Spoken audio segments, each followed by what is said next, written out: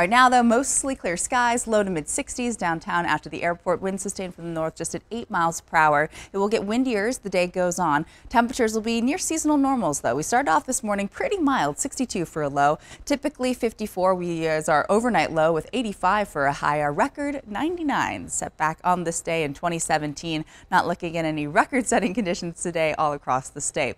Temperatures right now are in the 60s. Boulder, Broomfield, good morning. Castle Rock, you're at 69 degrees, and up through Fort Collins and Greeley in the mid 60s right now. Into the high country, it's 40s and now some low 50s filtering into Eagle and Aspen. Leadville nice and cool this morning at 44 degrees. It's not going to be nearly as hot, especially compared to those triple digits we saw last week. We're back to those seasonal normals in the low to mid 80s for much of the Denver metro. So by 1 o'clock, we'll be at 82 degrees in town and we'll top out near 86 out at the airport.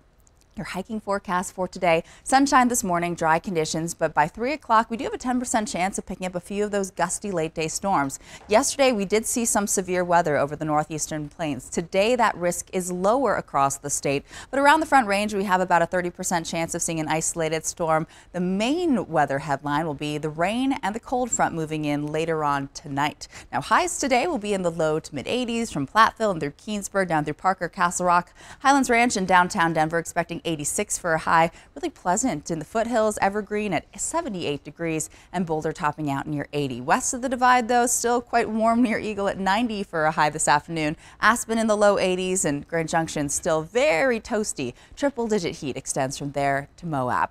Winds right now last recorded around 15 to 20 miles per hour out near Greeley and Fort Collins. Already seeing some gusty winds near Fort Morgan and over Berthoud Pass. And then over eastern Colorado, the winds will continue to be strong for this afternoon and will pick up over the western slope. So another afternoon of high fire danger. This weather warning in place until at least 9 o'clock tonight extends from Eagle, Vail, Aspen down through Gunnison out to Grand Junction. Here's our statewide futurecast, what you can expect for the rest of the day. If you have any plans outdoors with that, it's going to be breezy and sunny through about lunchtime. Clouds increase a little bit as we get into about 4:30. Not really seeing the same chances for storms later on today, but could see an isolated one over higher elevations and over the northeastern plains. The main weather event will occur later on tonight, mainly after midnight. You can start to see coming in from the north this next cold front, and it'll rush in some rain for the northeastern plains, Sterling, Lyman, Burlington into downtown Denver, but it's going to be very fast moving. So early tomorrow morning, some wet roadways will be expected. Sunshine though west of the Continental Divide.